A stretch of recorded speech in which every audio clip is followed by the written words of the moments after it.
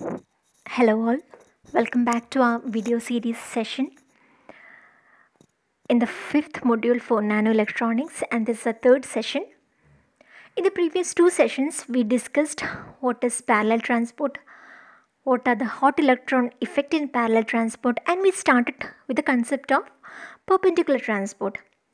So there we just discussed what is resonant tunneling, because tunneling is the basic mechanism behind perpendicular transport. Today we shall see the electric field effect in superlattice. How perpendicular transport occurs in superlattice and what is the field effect in superlattice. Right. So let me take the point. Fine. Now, before we begin, let me remind you what is superlattice. So we have these multiple quantum wells. We have different types of multiple quantum wells, type 1 and type 2. When your type 1 quantum well has a periodicity very small, so that the barrier width is too small that tunneling may occur, such multiple quantum wells are called superlattice, and these superlattice have some special behavior in their energy states. So because of that same reason, the superlattice is of great research importance these days.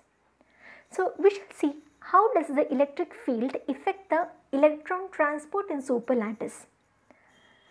If you remember what we studied in superlattice, basically the electron states in superlattice, they are just grouped as mini bands, and these mini bands are very narrow compared to the energy bands in crystals, which is obvious because the periodicity of superlattice is pretty small. Now, what happens is, when these electrons in the narrow bands are affected by an electric field, they show some very interesting kind of behavior or interesting kind of oscillations called the Bloch oscillation. So what happens is, see, when each quantum well of a particular width, say A, that's how we denote the width of the quantum well. So if the energy level in a quantum well of width A, when they form a superlattice, they have some behavior, or they have a particular form of arrangement called the stack ladder. So it's simply a ladder kind of arrangement. I can show you that. 1 second. Yeah. So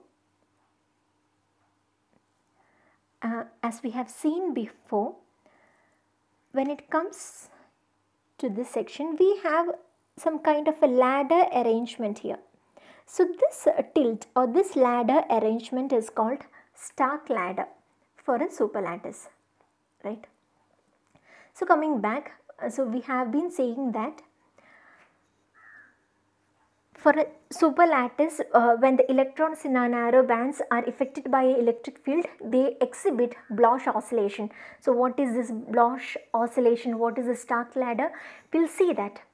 So the energy levels in each of this quantum well of the superlattice can form a stack ladder of a step height, which is defined by E into F into A, where F is your applied electric field, A is your quantum well width, and E is of course your electrons. Now suppose this electron band in K space is similar to our first mini band. We have studied this, yeah. So we are familiar with this diagram of superlattice, where we could see this band was not continuous, there was a break in band, right? So we are familiar with this. Now consider the lowest mini band. I am considering the lowest mini band in this section, right? So this is similar to what we have already discussed. Now let me define the motion in this mini band. The motion of electron in this mini band can be mathematically represented by h dk by dt equal to minus EF. This is h bar, which means Planck's constant h divided by 2 pi h bar dk by dt equal to minus EF. So, when you find solution for a wave vector k, from this equation we get a equation k of t equal to k of 0 minus EF by h bar into t.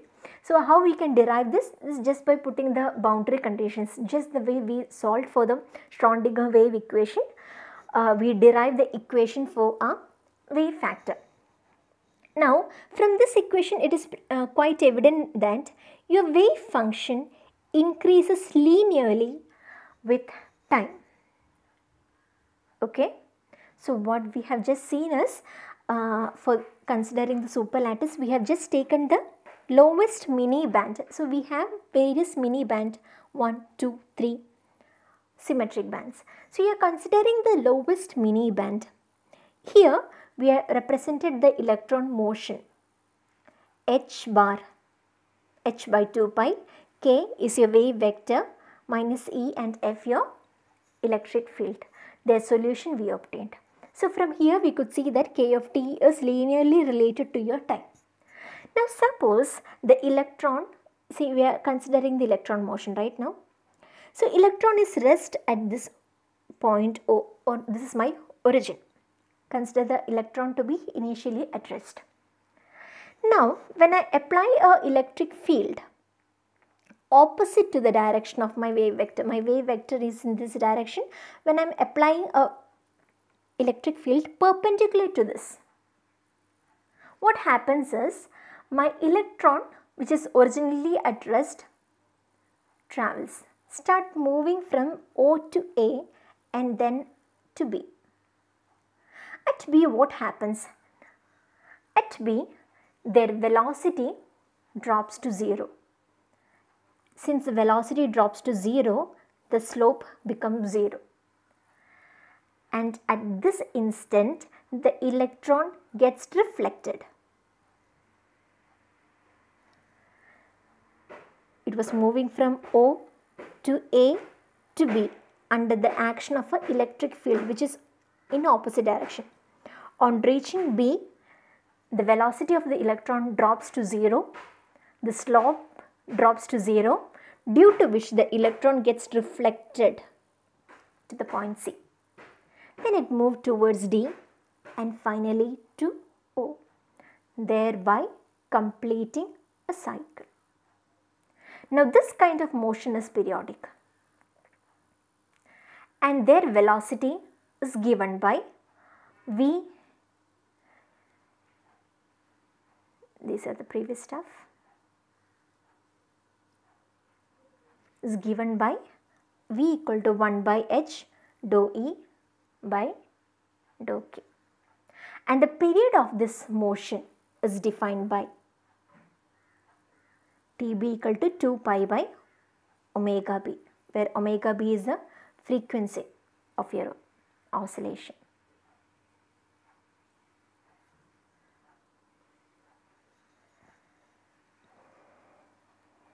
I hope this is clear so far. So, we have been considering the lowest mini band of our superlattice, and we considered the motion of our electron in the lowest mini band when an electric field was acting in the opposite direction. We saw what is their velocity, their periodicity, and so on. I hope this is clear so far. Now, what happens is that here are parameters Tb and omega b. See, they are independent of the mini band's energy width. The mini band has a energy width of 2 pi by d. So, they are independent of that particular value, and it depends only on the periodicity of the superlattice and the electric field. So, if you want to observe these Bloch oscillation, we must have the value of Tb less than the relaxation time. So, only if when Tb is less than the relaxation time, you can observe Bloch oscillation. But we cannot make Tb too low also. because from this relation we can see when TB is made too low, the value of our electric field F must be too high because these are inversely related. Now if F becomes too high, it may cause tunneling. And when tunneling occurs, Bloch oscillation cannot be observed. So we want TB to be less than the relaxation time but not too low, right? Now let's see what happens here. So see the mini bands and their energy is shown in the left side. Let's see what happens here. Now in this mini band, if I am applying a constant electric field F in the Z direction, I am applying this field in the Z direction. This band gets tilted with a slope of minus EA, and their corresponding potential energy becomes E of Z equal to E naught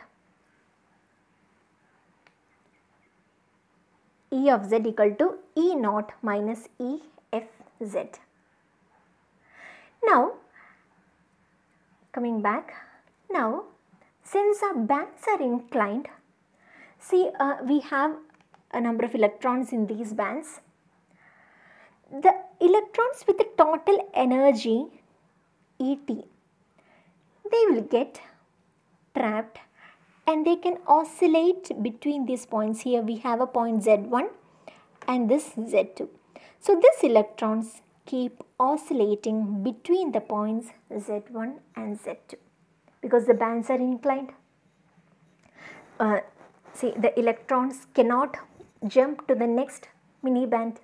The electron has been localized in this band.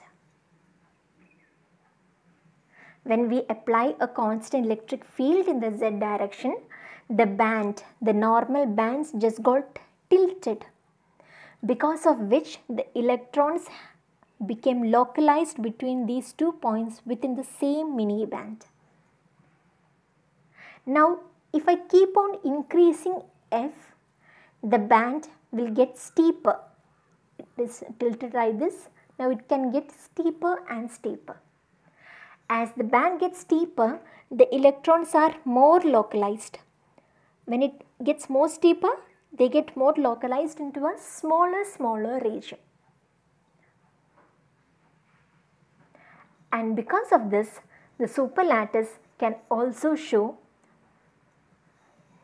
tunneling and negative differential resistance.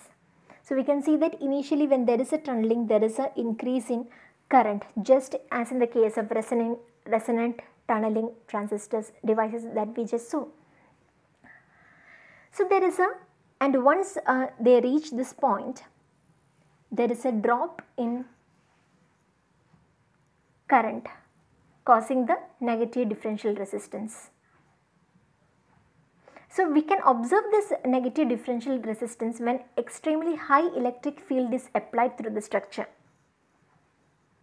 So if you want tunneling to occur, your voltage must be E2 minus E1 divided by E. And here again we can see that since we have a NDR region, the superlattice can also be used for the same high frequency oscillations and high frequency amplifiers.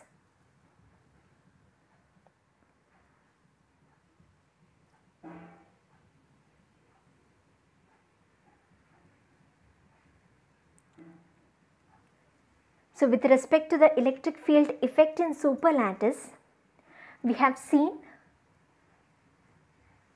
how the electron states in superlattice are grouped into mini bands, and there we had Bloch oscillation, and in each quantum well, when they get tilted, there was something called the Stark ladder formation. And we considered the lowest mini band of a superlattice. We consider the electron motion when the electron moved from